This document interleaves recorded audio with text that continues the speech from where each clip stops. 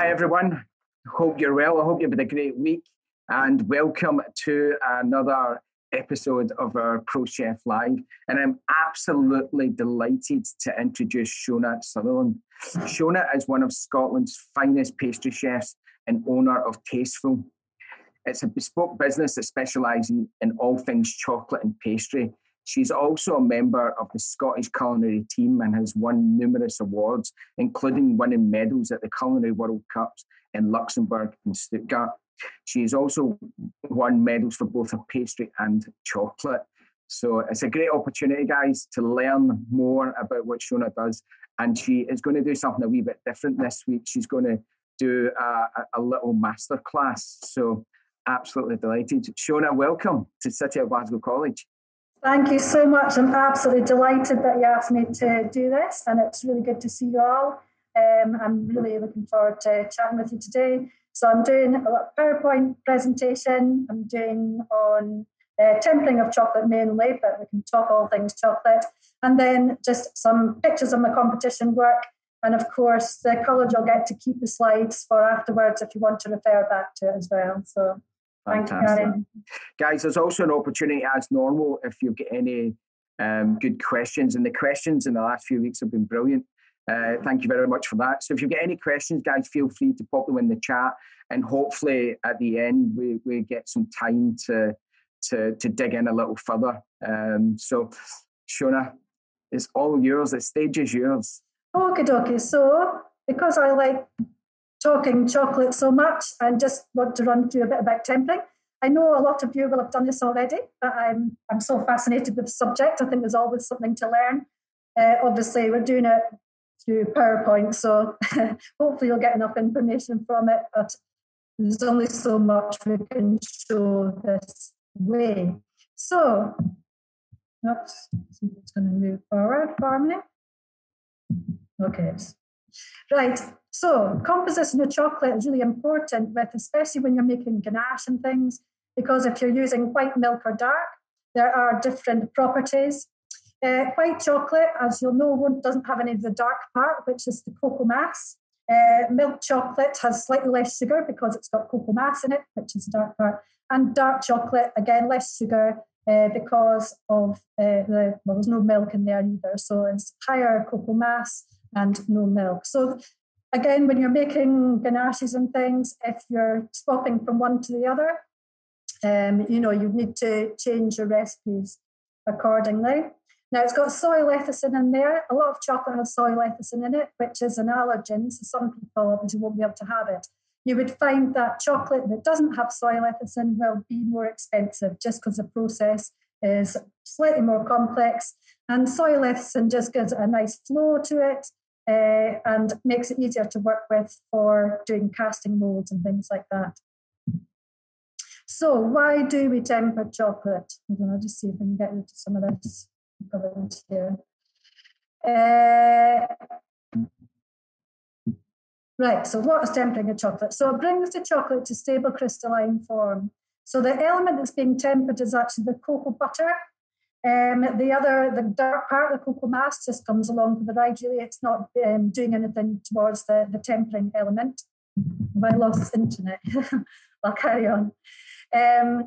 So there are 6 main polymorphs of which are the crystal formation types in the cocoa butter. And the one that we want to be stable is the beta 5 crystal. So there are various ways that we can make that happen. This is not going to go. So the characteristics of tempered chocolate, as you'll know, nice shine to it, a nice snap, contraction, which is obviously they're really important for when you're turning your chocolates out of their mold. Higher melting point, strength, and fast crystallization. Obviously, the shine comes a lot from the edge, whatever mold you're using.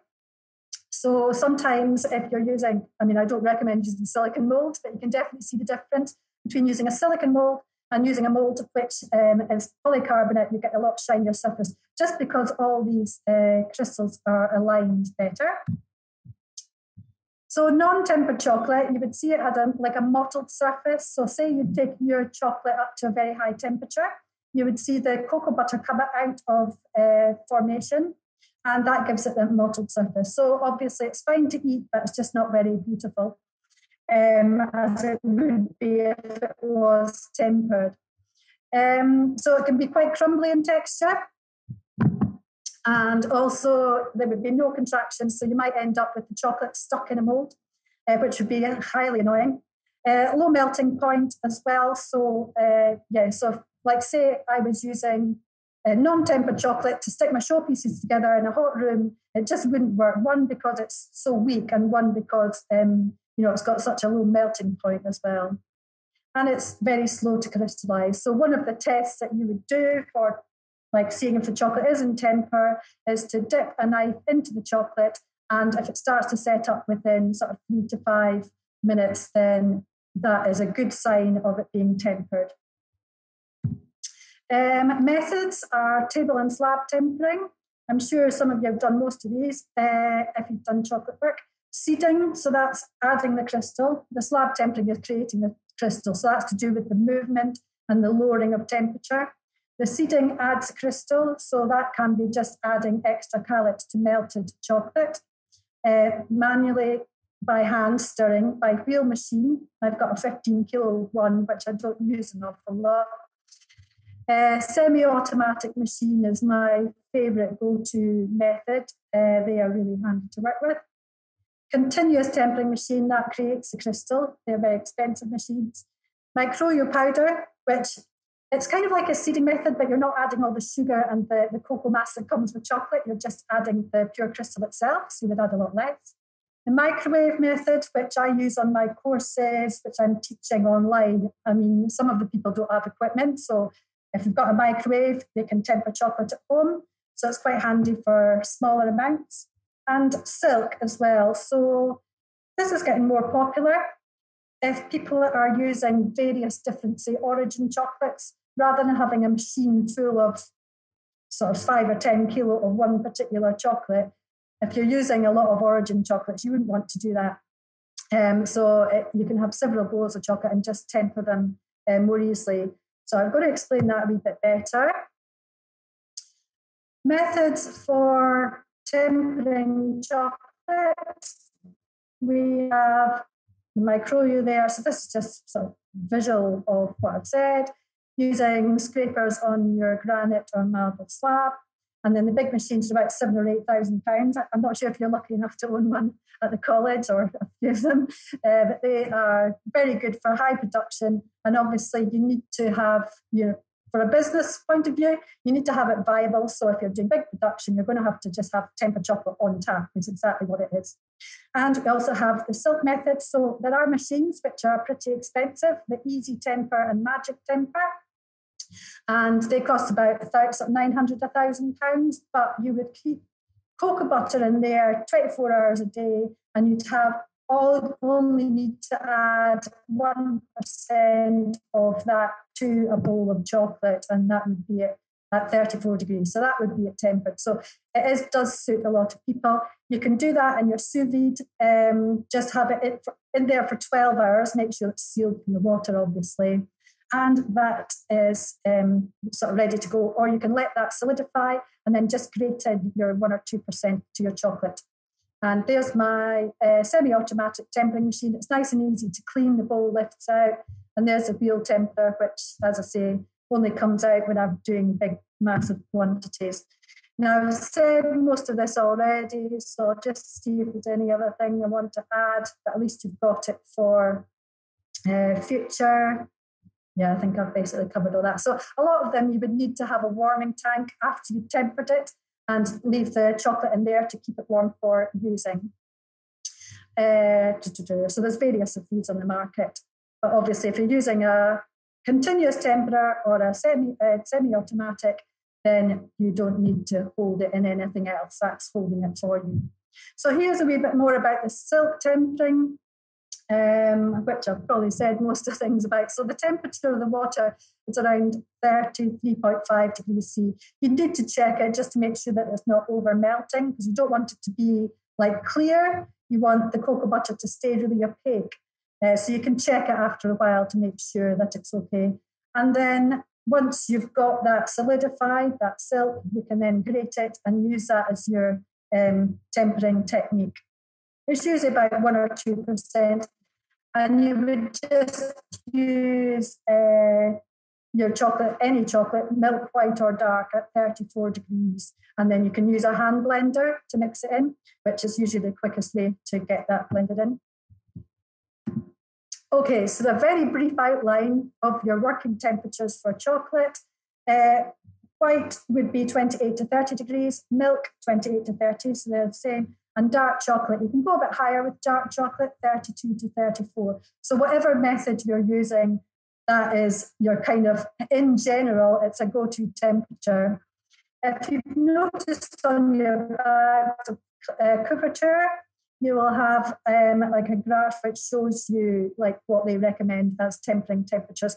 But there's so many factors that are involved. You know, your room, the temperature of the room, and you know, even humidity, although that's not specifically towards tempering, you know, it can still affect your chocolate. So there's a lot of factors that matter when you're doing tempering of chocolate. So just generally here, slab table temper, take it up to 42. So that gets rid of all the crystal formations. If you're ever having deep problems with sort of getting your chocolate to temper, some of the reason might be that it's not going to high enough a temperature to get rid of all these sort of wrong crystal formations.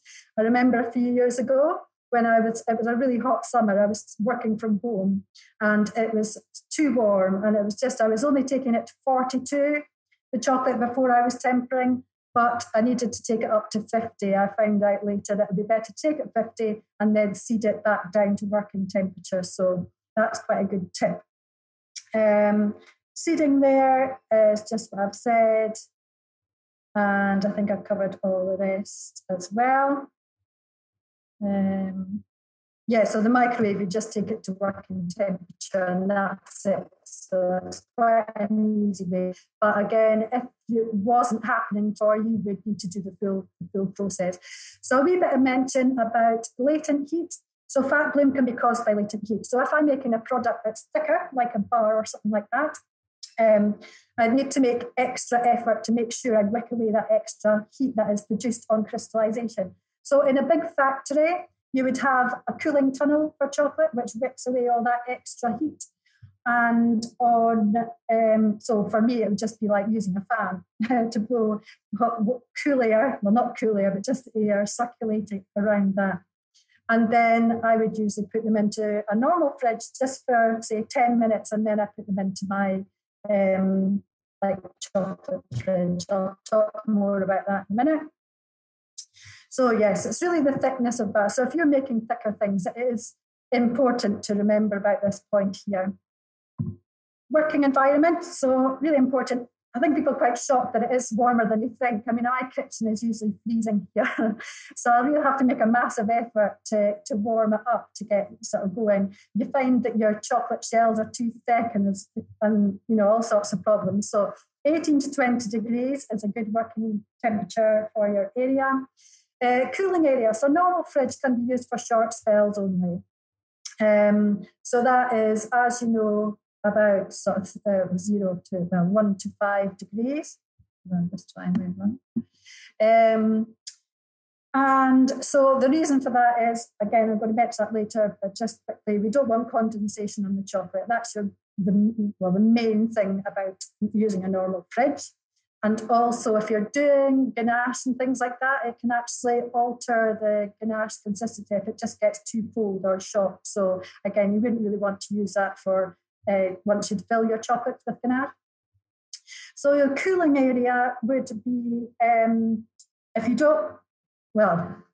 do have a wine fridge, it's quite handy because they seem to sit at a warmer temperature than a normal fridge.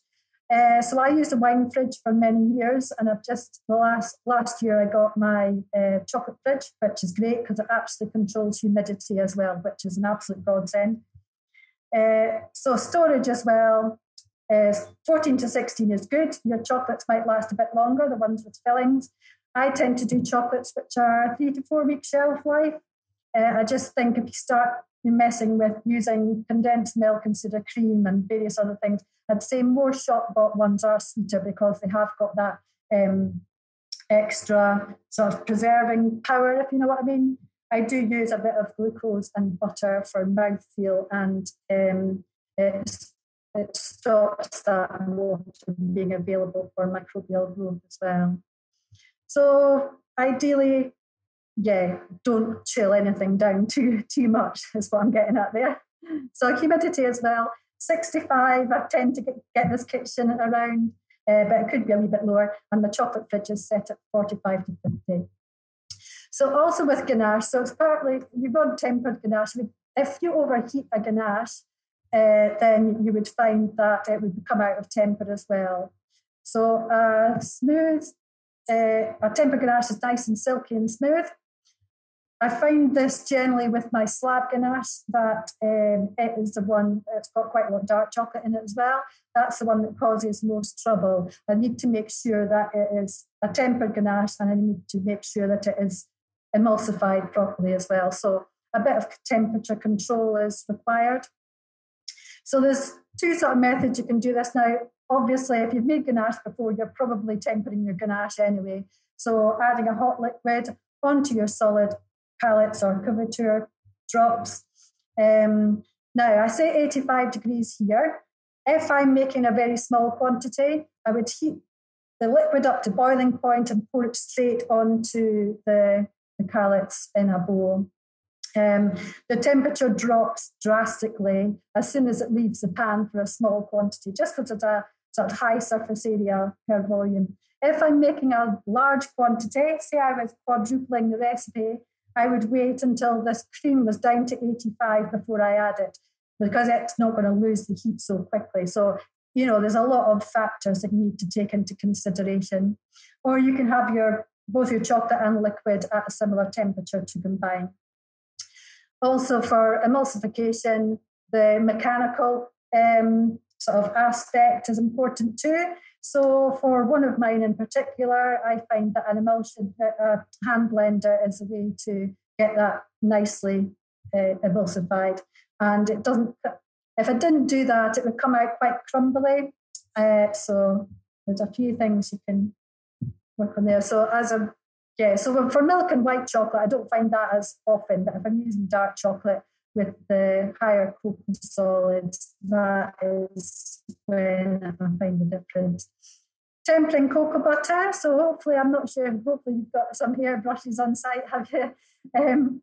It's great fun to be able to do this. It can drive you a wee bit potty to start with, but there's sort of two main ways of tempering cocoa butter with the colour. So you could use fat-soluble either powder or liquid colour to colour your cocoa butter. And you would heat, you can just bring it up to 28 to 30 degrees C to use it. Or you can, if I was doing this day in, day out, all the time, I would probably go into the full process. I would heat it up to 30, up to 42 to 45, cool it down to 28 just by swirling it in the base of the bottle in some water, and then hold it at 30 degrees. So because I don't do this day in, day out, I just usually use heat in the microwave. I set them in the dehydrator just to keep around, it's probably about 35 they are, and then I just swirl it until in a wee sort of bowl until it comes down to the right temperature.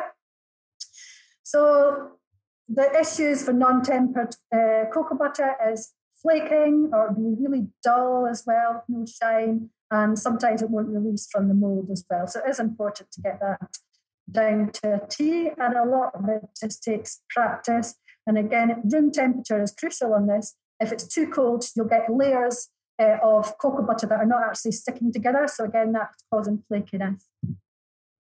Humidity, okie. So moisture is a separate issue from tempering, but can cause so many problems.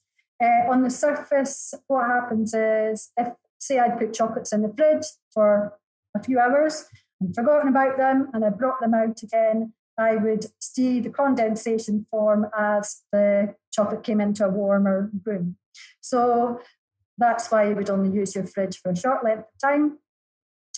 So the droplets of moisture dissolve the sugar, and then it recrystallizes on the surface. Now, it won't do you any harm, just like fat bloom, but it is not so very nice, very pretty to look at.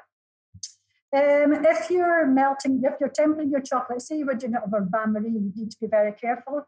If you want to temper it anyway, that none of the water or humidity got into the chocolate. So that's why I tend to use microwave more than I do a bain-marie for melting. But everybody's got their own favourites. I mean, if you can guarantee you're not getting drops of water in there, then you're absolutely fine to do that. And also so it can seize up and cause a sort of thick, lumpy mass if it gets a drop of water into it. It's just the cocoa crystals have nowhere to go. The way to save that, I mean, you wouldn't be able to use it for tempering, but you could add more like hot cream or more hot water and just make it into a sauce, or you could use it for other things as well, but it would be very hard to temper it again. Chocolate tempering, so chocolate is tempered time and time again. If my room was humid, it would eventually get affected by that. So you want to keep your humidity low in your workspace.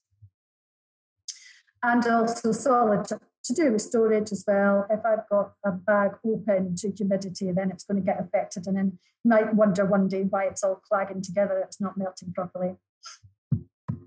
So that's that. So I'm very happy to take any questions on that.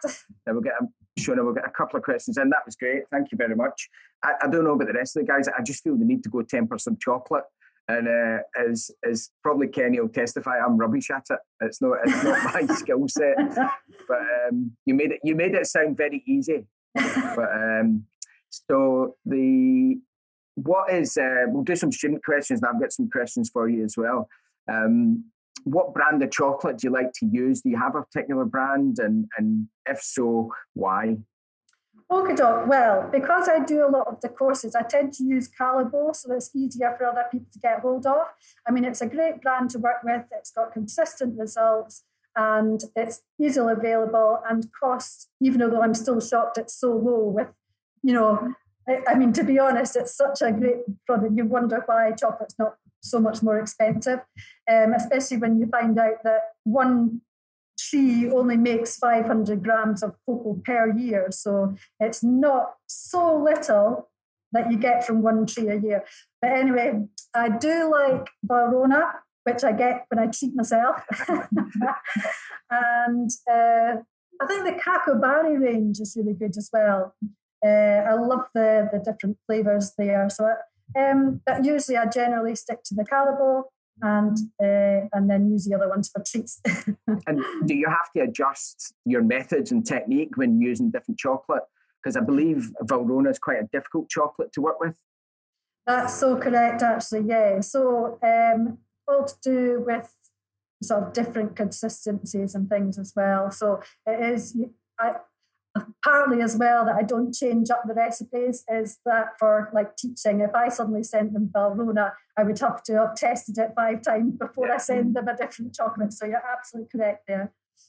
Here's a great question in from Brian. What has been your most elaborate or complex showpiece? I think the one that I did for the World Cup in Luxembourg, so that 2018, I think that was. So yes, in fact, you'll get to see that. I think I've got it on that one. I'll find it anyway for you. So yes, that took quite a lot of consideration and prep, and also from a packaging point of view, it seemed to take an insane length of time to actually decide how to package it and find all the appropriate boxes and stuff. So I'll hopefully get a picture of that to you. So was that centrepiece, was the majority of that done in Scotland and then transported to Luxembourg?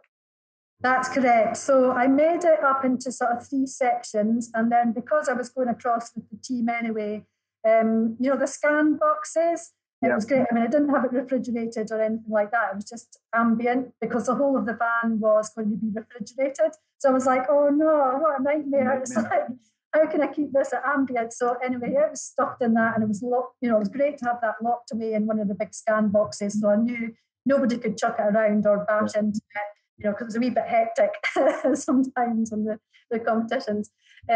So I kind of had to package it in 3 different pieces, but at least it could be kind of locked away in there, safe. And is that the most nervous bit, that transportation?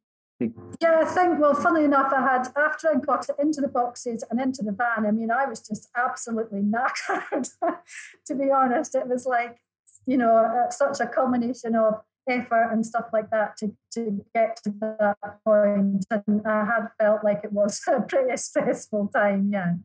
And how did you deal with the stress? Because obviously, you're a big part of the Scottish team. You've got those whites on and you're representing your country. How does it feel standing, building that piece for the last time to get judged?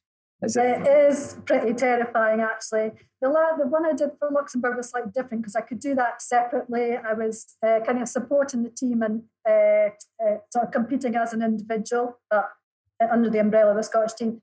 But I'd say the one at the Olympics was I had to kind of do the finishing touches during our preparations for the actual, I mean, I could do some of it, take parts of it sort of thing. But the last sort of final construction was sort of under scrutiny while there was pots and pans and everything flying around. So that was tough going. And I think from a point of view of controlling nerves, I mean, I think for the whole years running up to it, there are butterflies in your tummy. So I had to find some way of dealing with it. So, I mean, I do a bit of yoga anyway, but I think that completely helped me with the breathing and just like kind of put the blinkers on and focus, and also try and get some relaxation time, and you kind of have to mentally box it off, take a step back and do that. But also another thing that I do is for nerves is, I mean, you can kind of visualize, which you shouldn't do, all the disasters that can happen. I mean, I know you need to be aware of them,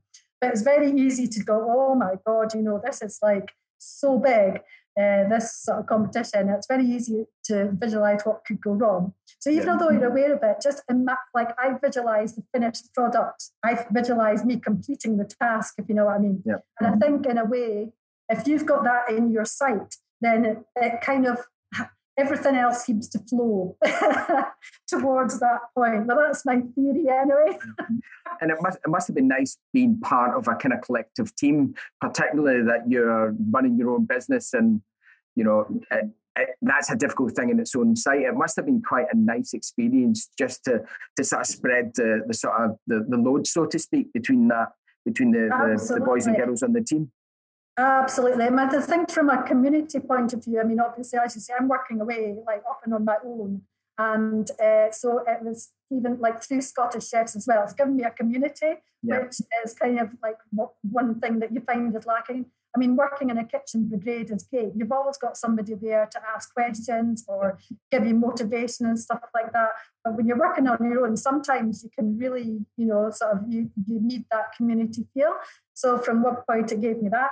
It also gave me the experience of, the other members of the team. I mean, obviously, they're all pretty highly skilled. So I was kind of thinking back to the days I was making savouries and, main course dishes and things like that. And it was fascinating what these folk do. So it was a real great learning curve, even though I might not be using these skills all the time. It's fascinating, to be honest. And you just spoke about community there. Tayside as an area really punches well above its weight when it comes to food. I think there's a lot to do with the people that are there. There's a real sense of community in Tayside when it comes to chefs and restaurants and producers. You all seem to band together and sort of say, right, we're the best. What can other areas learn from that, do you think? Or how did that come about? Because you've been a big part of that. I think it is to do with like communication between businesses and recommending each other, sort of like finding out who's going to be appropriate to recommend. And as well, we've got, a few great hotels. I mean, because of the weddings, which obviously we're not doing just now, I've got quite a good few hotels like Balafi and Athol Palace who will recommend me just from the work that I've done. Yeah. So that's a good point, is the sort of community feel that in that respect. But I mean, even in Blairgowrie itself, there has been a lot of effort gone in by just all the shop owners. They've built up, schemes and sort of websites for the area, for all the businesses. They're all small businesses, and it's really good to have some kind of community effort to get the message out there. But I agree with you with the availability of food is fascinating here. So especially raspberries. I know, particularly. I'm going to take another couple of questions from the students and then before we move on to your second presentation. So we've got, what are the best molds to use? Is there a brand and where do you get them? Okay. So molds-wise, always, if you're doing chocolate work, use like polycarbonate's the best thing to use. You can get different grades of polycarbonate, well, as in standards, I suppose. So, places like Chocolate World in Antwerp, they are second to none. The molds are brilliant quality. They will last for quite a long time. If you were making, I don't mind a cheap mold once in a while. You can get them available, but if you're relying on it day in, day out, do pay that extra money. You can also get magnetic molds, which no doubt you'll have seen, where you can put a transfer sheet inside the mold. They're obviously pretty expensive, and need a wee bit more care, I'd say, because of the magnets and stuff like that. So, nice gentle washing and looking after them well. So a wide range, but yeah. And so people usually ask about silicone. Now that's fine. If you're churning out like solid little shapes and just piping chocolate into them, that's fine. It depends what it's for, but obviously I'm not going to be using that for sort of tipping out chocolate and casting molds and things like that. So it's very much to do. I meant to mention as well with the cheap ones. If you're casting like shoes and things, if you're doing hollow stuff, the molds are pretty horrifically priced. So if you were doing it maybe for one season, or like say Easter or something like that, you could get a sort of cheaper mold and just as long as you weren't relying on it for years to come. So. And there's a question here from Brian, and this will be our last one until your next presentation. What is your favourite piece of equipment to work with? What can you not do without? Oh, that's a great one. Now, I still jump up with joy when I remember getting my tempering machine. I'd tempered for 2 years by microwave, and that just about knocked me over the edge, especially that hot summer I was talking about. So it was such a life-changing thing, I just thought, no, I can't not have one anymore. You get to that stage where you just can't operate your business. I've had lots of people in the business. I'm not wanting a big business. So if you have other people that's there to do the jobs that, take a bit of time while you're doing other things, that's totally fine. But I was like, I've got to just dump the chocolate on there, let it do its thing while I'm running around doing other stuff. So I think that was a kind of monumental moment for me, was getting my tempering machine. I'll tell you another couple of good ones is my heat gun. So just like a Black & Decker heat gun. Love that. Cranked palette knives, which I'm sure you all love as well. I'm just trying to think. Like that's definitely me. Oh, the chocolate fridge as well. My humidity controlled chocolate fridge, that came more recently, but that's another one that's kind of life-changing. So. And I presume you use a laser temperature probe. Yeah, no, that's a good one as well. Yeah. Yeah, they are great things as well. They're pretty handy to have, and I use it constantly. I've got probes and I've got the infrared ones as well. So that's a very good one, Guy. Right. So we're kind of halfway through. If you want to move on to your second presentation, and then we'll maybe take some questions at the end as well. So competition events. Obviously, there's a wide range of them, but we love Scott Hot, don't we, Gary? This is I think it's hard some areas don't do competitions at all. So, when I was down in the Lake District, a few of the hotels got together and they did some competition events, which are really good sort of introduction. And, they were quite at high level. But obviously on a bit smaller scale. So it was really nice to be able to do them. There are specialist groups. So we've got the British Sugar Craft Guild, Risotto Chef of the Year, Craft Guild and Chef, and all the various other ones. North East Scotland one as well was a great one. I went to judge. So lots of different avenues there. And then we've got the national to us, so Scottish Culinary Championships and the Salon Culinaire. So that is probably nearly sort of an international one, but to us it's another national one. So, and then of course the international ones, there are various. So the one I've been to is the Cunley World Cup, that's in Luxembourg, and the Olympics in Stuttgart. So the more specialist ones worldwide for chocolate work is Coupe du Monde de la Pâtisserie and the World Chocolate Masters as well. So there's loads more sort of around the world. But I mean, if you look at any of these online, just to get some inspiration, I mean, it's utterly mind-blowing what people are producing out there. A lot of them will be artists. I mean, I'm not an artist in any way, so you'll find that a lot of people will be really arty people and have, sort of brought up with art all their lives, and they're just they're transferring skills to chocolate and pastry work, which is amazing. I mean, it's just mind-blowing. Even if I lived 6 lives, I'd never actually get to that level, which is slightly depressing in me. So why would you compete? So raise the bar and current skills. It really gives you that incentive to increase your skill levels and learn new skills and raise the bar on your own ones. So you get to work with inspiring chefs and meet like-minded people. It was quite strange actually, because I'd been out of, just like with family life and stuff like that, I'd been out of a brigade of chefs for quite a few years. And it was actually quite daunting, the thought of getting back to it. So again, that's where Scottish chefs gave me that bridge that I needed to get sort of back into that style of things, which was great. I mean, it felt like coming home, in fact, so it was fantastic. So feel part of something bigger. I mean, when you meet the other teams, I mean, a lot of them are really nice and want to chat and, find out about your country. You'll swap your badges as well, because you can have, the Way Scottish Chef's badge. People swap them. Feel part of a team to represent your country. I mean, that's such an honour. Satisfaction and achievement.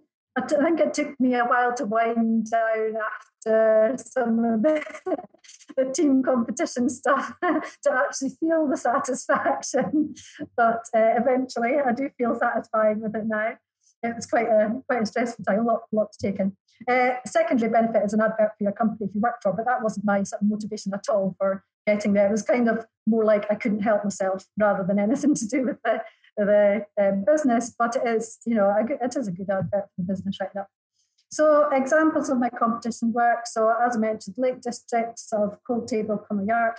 I did the school chef of the year. While my daughter was young, I was in contract catering. So that was like a hot kitchen, which was exciting. Local Authority Catering Association, also through the contract catering, did Cold Table Cunley Art. So the Craft Guild of Chefs actually judged that. Scottish Baking Awards, Cunley Championships, and that's one at Scott Hot. So I did showpiece and build chocolates. Cunley World Cup and the IKA Olympics. So here is way back 2014 was a cake. So I entered the chocolate cake category, and I didn't know what I was going to actually serve it on. I was like, I think I'll just make something out of chocolate.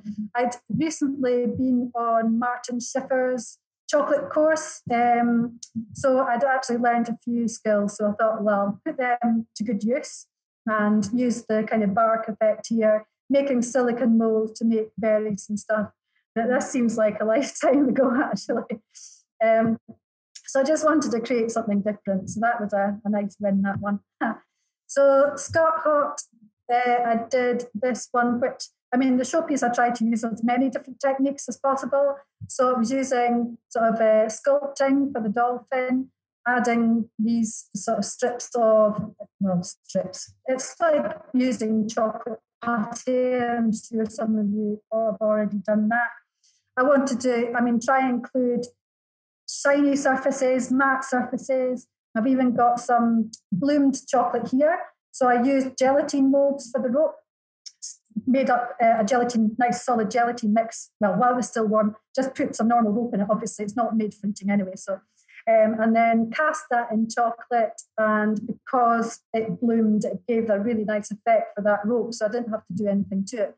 In fact, I would not be able to get that effect by doing it myself. So it was great to have that sugar bloom on there. Sugar bloom. So Different textures, using kind of freestyle. So just like chucking a load of chocolate in a bowl of cocoa nibs, you can get kind of freestyle rock-like things. You can get your marble slab by chopping up coloured chocolate and casting it in a frame. And I used a gelatin mold to make my lobster. So basically, I felt a little bit barbaric to taking apart a kiddie's lobster toy. I was cutting off legs and all sorts so that I could cast it in the gelatin mold and then make it into chocolate. And then the sea urchins were made by filling balloons and then squashing them down a little to let them set. So that was like a perfect way to make a sea urchin. So I did this working from home, and it wasn't much fun space-wise, to be honest. It was a real challenge. So this is the one that I did for the Culinary World Cup in Luxembourg. So as I say, I went as support for the team, but I was entered into this part of the competition, the individual. So I got a bronze for this, which was utterly amazing. I was like so chuffed. I mean, you should see the stuff there. It's, mind blowing. So, I mean, to get any medal, I was like, oh, over the moon. So I tend to stay away from copyrighted things. So it's really hard to recreate something copyrighted. So even judges, I don't think, unless it's absolutely perfect, they don't tend to encourage people to do that. So I went for a kind of, like sorcery theme. So it took a lot of time to get all the elements together. I mean, the one that's got the wee rings in it there, the black and white rings, which is the base, down at the base here. I mean, that took me a whole day. I mean, bearing in mind that I'm doing all the cleaning up and scraping chocolate and stuff like that, but that was like a whole day's work just to do this white and black base. So, I mean, time is your biggest asset, and you've got to start planning like really early on, and just, think of a time that you think it's going to take and sort of treble it or quadruple it. Really is, it takes a lot longer than you think. So I also made some leaves, which were actually painted on real leaves. Again, it's not been eaten this, so you could use things that are not particularly food safe, and then just use the airbrush to spray them. This is my own sort of made mold for the main structure of it. And of course, you have to make sure that it's all going to stand up. So I actually couldn't put it all together in my own kitchen. What I had to do was make sure that it all balanced, but not stick it together. And then, so I knew when I got to the venue, I just need to take some tempered chocolate in a flask and kind of like squirt it on, and then place bits on, take my freeze spray. I mean, again, that wasn't under the same conditions as setting it up within the team kitchen that you work in at the venue, but it was still, you had time constraints and everybody's running about with all these fragile things. So I had two of the girls with me to make sure I got it to the right spot, because you can't think of everything. It's a bit of a daunting task when you come into the event arena about where to go. So it's always good to have lots of pairs of eyes with you. Let's see. Okay, so filled chocolates there. I got a silver and a gold for these, which was great. So again, a lot of variety. If you're doing hand-dipped chocolates, they will actually check that they can see a fork mark on the base of your chocolate to make, if it's too neat, you've obviously gone to use an enrober. So although these ones, the brown ones at the right-hand side, they were hand-dipped, I mean, you can add extra decoration onto them, but, they would still need to be shown that you hand-dipped them, if you know what I mean. So I like to use a bit of variety. We've got the spray of cocoa butter on the lavender ones, which gives that outer texture. We've got shiny, we've got matte, we've got colours. So just like a lot of variety. These are the ones, I think a couple of these were just a wee bit too big. If you're working with, they didn't specify a size or a weight, but if you're doing the international competition, you'll find that the weight of a petit four has got to be between 14 and 16 grams. So you've got to be so conscious of every gram of, if your base is a wee bit thick one time, that can knock you over the weight. So you have to be really careful about what sizes. I mean, I know now, but I wouldn't have known then that was slightly too big, if you know what I mean. So that was quite a satisfying. Oh, and I got a bronze for my pictures as well. So all I did was, I mean, during the year, I'd taken some photos of some of the work that I'd done just for Facebook or something like that. And I thought, I may as well blow these up and enter them in the 3D competition. And I'm not a particular photographer, but I just thought, well, they are photos of food. I'll just put them in. So I can't say I'm disappointed having a wee bronze medal into the bag. And team competition. So here we are at top right. That's when we were in Stuttgart.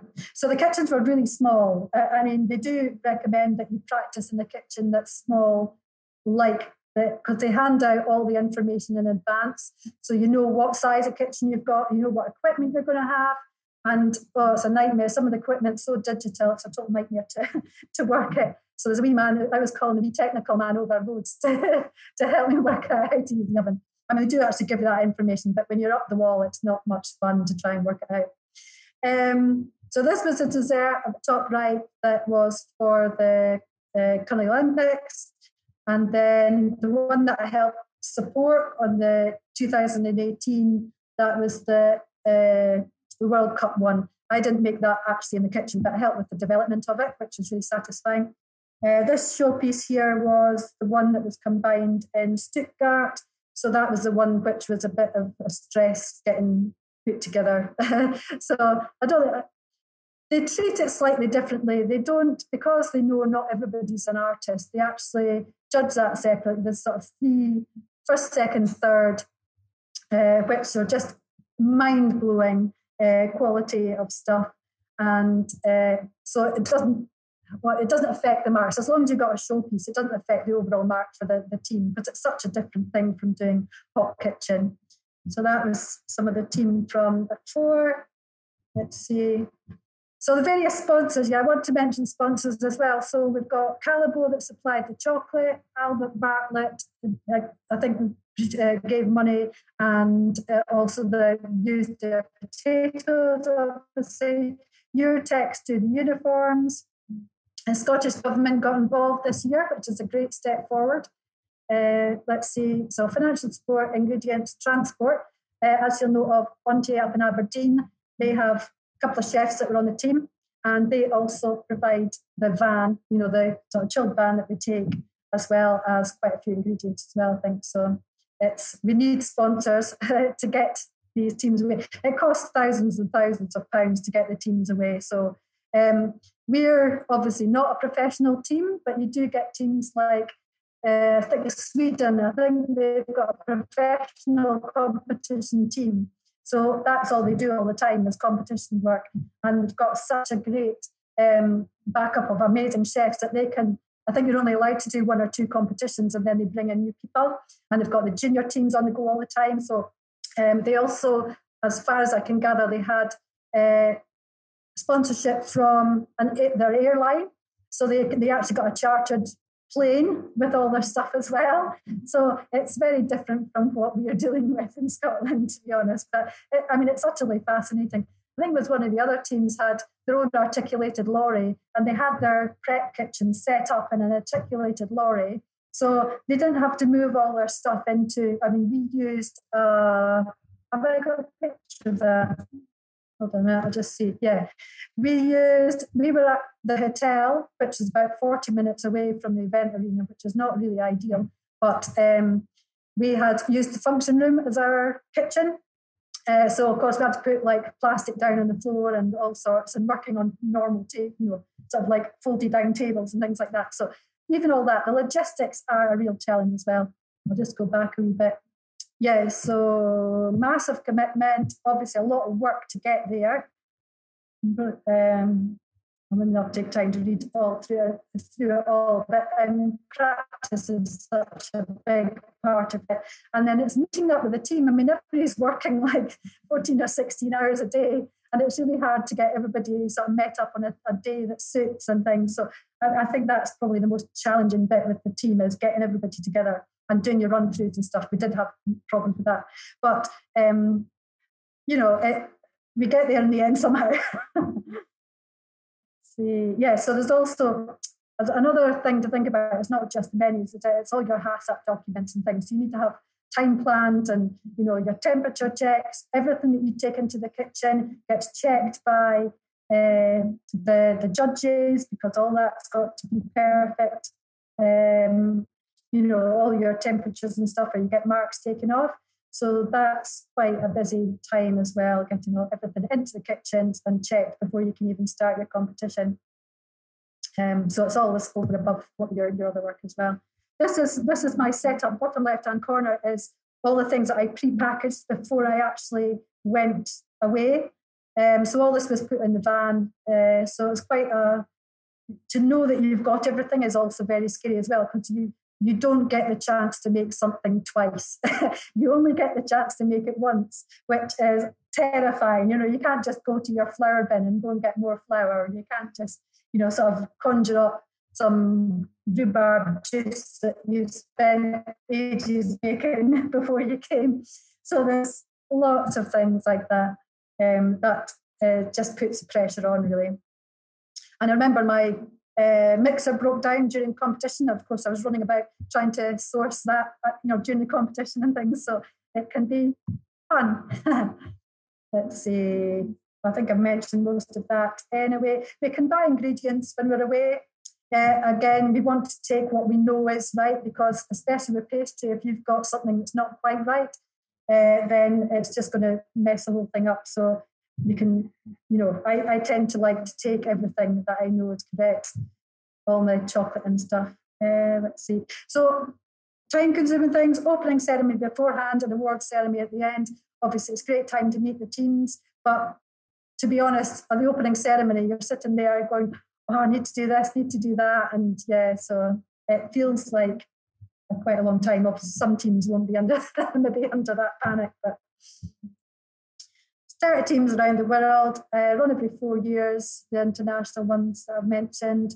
Hot kitchen and prepare 110 meals in 6 hours, then serve. So obviously this is all going to probably change because of COVID. I'm not sure how they haven't put out the sort of what was planned for Luxembourg yet. So this probably will change quite a bit. The cold table changed. Originally, it would be cold and presentation only, apart from maybe the petit fours, but they've changed that to a chef's table because all that food was just getting presented and chucked in the bin. So they've made a chef's table for 12 people, which is quite good because it is live. There's more scrutiny in it, but you can go out and present your dishes, you know, and speak about them to all the people that have booked in for your chef's table. So it's definitely a good sort of interesting way to go. Let's see. There's a wee picture of the kitchen there, and I've mentioned that they're obviously different every year, but it gives you a plan before you get there. How to get involved with competition, join association. I mean, it gives you a boost, or like Scottish Chefs, British Sugar Craft Guild, other associations. Sign up for newsletter to hear about upcoming events. Create your own, your colleges, I mean, you do this all the time. Basically, you're doing all your exams and things, or your cookery stuff. So, I mean, that in a way, it's its own competition. Subscribe to online magazines, work hard to advance the skills, attend courses, watch live streams, even from a point of view of the sort of behind the scenes stuff. It's good to watch live streams to see how people are working and what conditions they're under and things like that. So, and if you're finding employment and it is on your, I've got a spelling mistake, if it is high on your list of things that you want to do computer work, competition work, is to ask if your employer, you know, would support you on it. Some people are keen to support you, others would be looking at the cost of doing that, but then, you know, trying to convince them that may do the business quite a lot of good as well. So I think everybody's in a different sort of boat there. But if you're looking for a job, you know, it might be one of these things that you want to mention. Thank you so much. I don't want to blame you on too long, keep you all. Obviously, I can talk forever about it. No, that was really interesting. A little insight to competition that we don't normally see, which is fantastic, and to know that there's that Scotland's out there doing it.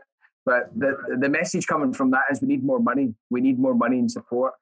I know that a lot of the North American teams and even South American teams are fully employed.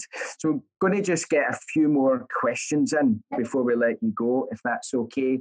Who inspired or what inspired you to become to go down the route of pastry? Because I know that hasn't always been. You've been head chef and you worked in Spain, and you've quite a good career before moving specifically into pastry. Yes, well, I kind of wish I'd done it earlier in a way, but I think I kind of just went with the flow of things. For some reason, it was kind of like, oh, that sounds like a good job. I think I'll just, or somebody says, oh, did you know there was this job coming up? I'm like, oh, well, I can have a go at that kind of thing. And maybe it was to sort of do with self-confidence. I tended to take things on when somebody had suggested it to me rather than kind of really follow a route. But after sort of like my daughter was a bit older and things like that, I thought, hey, I'm going to do what I want to do for a change, And so it was a bit of a turning point, really. And I thought, I love pastry so much. When I first sort of kind of started off, I was like, do I do sort of like home catering or do a bit of buffets and things like that? But I thought, no, I'm just going to focus on this and see where it goes. So I'm glad I did. It just, you need to focus your energy on something. If you spread yourself too thinly, then, it's maybe... obviously, you've got to do that to begin with, to find out where your love is, your passion, and also your strengths as well. So I would say to sort of, follow your heart. It might take a while to get there. So Taystful, you're now in your 10th year. How's that business changed from when it started? And did you think that 10 years later it would be where you are now? No, honestly, I think it was, again, I was working at school catering when my daughter was young, as I say, and it was kind of like, I thought I really need to get something more creative back into my life. Amazing. From skill catering to Scottish Culinary Olympic team. You should be the ambassador for skill catering. You should. Funnily enough, I've just actually done an article for the Master Chefs of Great Britain, and it does include that. And also as a woman as well, it's kind of, like the management team of women there are just absolutely amazing. So I kind of wanted to get that across as well. So that's a really good point, actually. And it did give me so many skills, like the sort of supervision skills and things like that as well, which I'd never dealt with so many sort of, the paperwork's big, isn't it? The health of the food and what you can actually give a young person in school. And the rules and regs are so tight, aren't they? Absolutely, and the budgets are horrific. So, I'm still in awe in what goes on behind the scenes for school catering, to be honest. And it was such an eye-opening journey. So it was fascinating. So I definitely got a lot from it. So I think it was about 6 years I did that, and then I was like, okay, do something for myself. And, I was doing a wee job just to kind of keep a roof over my head, basically, and then developing all my recipes and things like that. And I was not managing much chocolate work because, you need a good few hours to get stuck into. And of course, when your family's young, you just don't get that space of time. So I was kind of dabbling a wee bit, but, I couldn't really sell anything.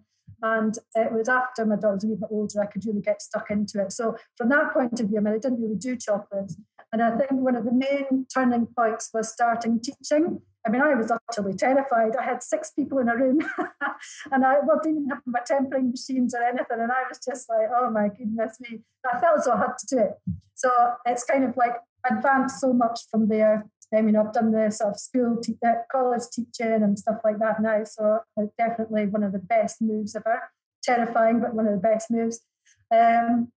Also, I remember trying to box up a box of 6 chocolates at home and nearly crying because it just took so long. All my stuff was like crammed in a cupboard and I could barely move around the house and all the stuff. So so I was so pleased when I got this kitchen. That would be 6 years ago. That was a great turning point for me because it means that I could have people on the premises, I could teach them here, I could, I could also have a good, a basis for getting out to places as well. It was easier to park the car, all that kind of stuff. I think recently the biggest move is to come online. I'd never had a Skype conversation or a Zoom with anybody in my life until I had to get my courses online.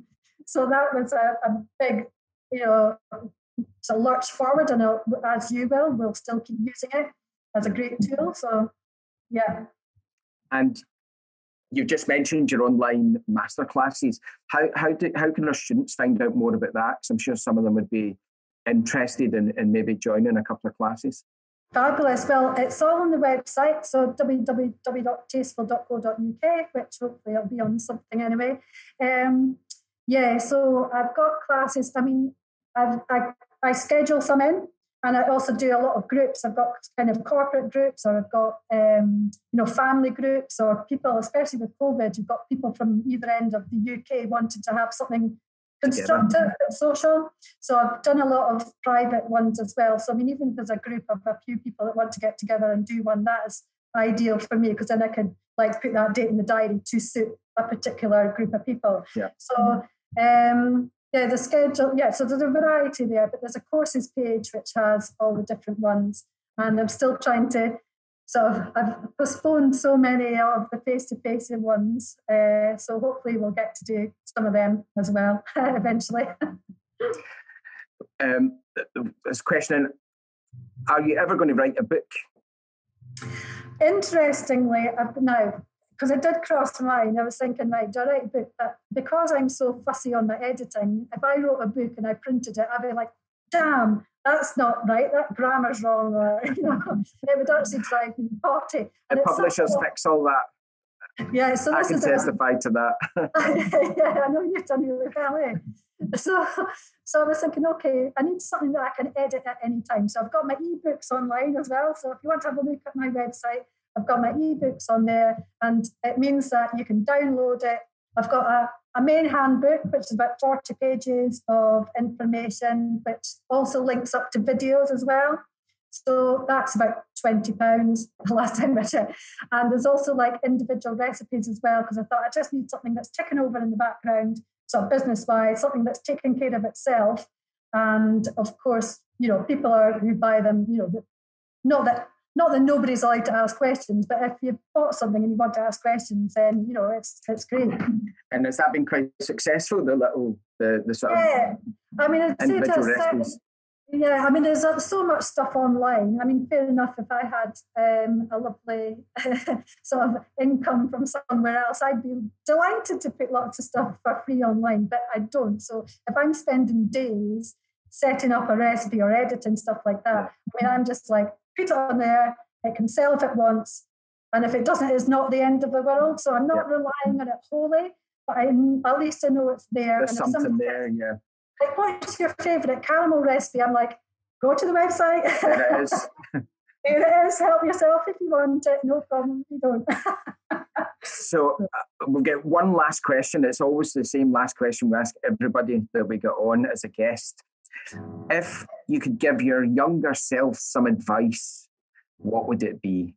Get into pastry earlier.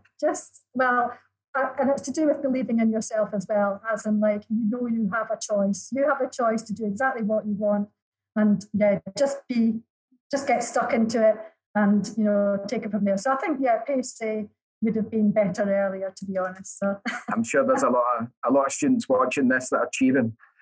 So they have already made that choice for many of them. Shona, it's been an absolute pleasure. On behalf of everyone at the City of Glasgow College, I'd just like to say thanks for giving up your time today, and we hope to see you for real in the near future. Definitely. Well, thank you so much again for having me. It's been absolutely great, and thanks for all your thank you comments. I see you coming in as well. That's really kind of you.